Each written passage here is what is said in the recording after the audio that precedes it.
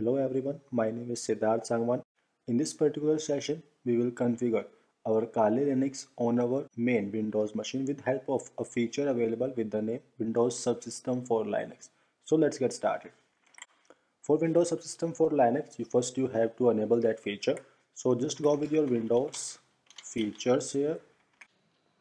Just scroll down to the end and here at the last you will get your Windows Subsystem for Linux, right? Just check this box, go with the OK here. This will again download some updates for your Windows device and you have to install them. For installation you need to restart your device, so just go with restart here.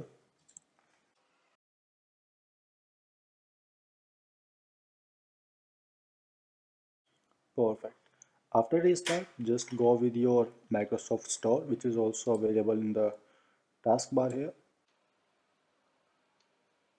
On the Microsoft Store, just search here for your Kali Linux, or you can even search for your Kali also, which will give you the same result.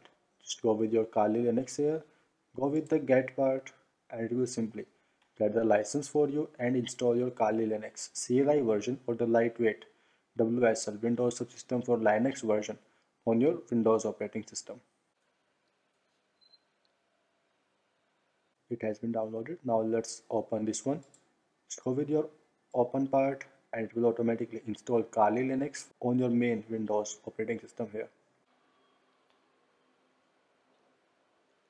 Alright, so just go with the username, as again you can go with any user other than root part because root user was already available there.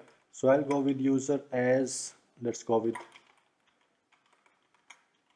Crow here. Again, we cannot add capital letters in the username, so just go with small letters. Go with the password. I'll go with password as root and enter. So this simple Kali Linux on your main Windows operating system. You don't need any kind of VMware software. You can simply execute this one. All the commands for the Windows operating system will work here as well. If you want, you can simply go with CMD, or if you want, you can also access all the files from your Windows operating system here as well. So if I go with simple ls, or if I go with simple pwd, you can see I'm in the /home/crow directory. But if I simply go to cd // and then I go with simple pwd or go with ls-al to list all the files, here we got a folder with the name mnt, right? Just go with cd mnt, go with ls again. Here we got the local drive C here. If you want to access any file from your Windows operating system, you can directly go with this local drive C.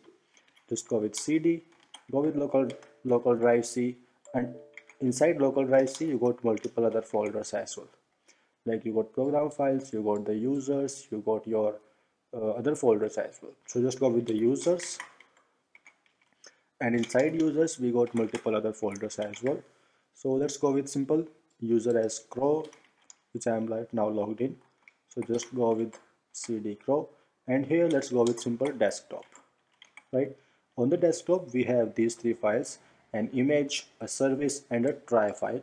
So let's give it a check. Can we access those files? Go with ls-al, and all these files were available here.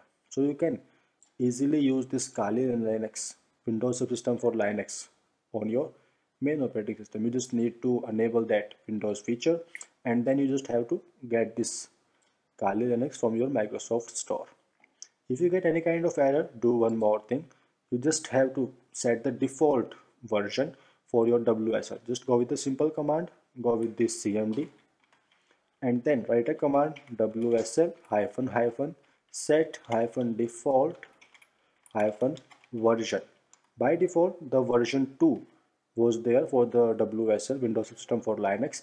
But if you get some error, just set this WSL version from 2 to 1, right?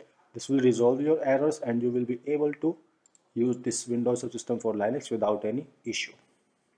So that's all in this lab setup, in this lab configuration. Have a good day and stay connected.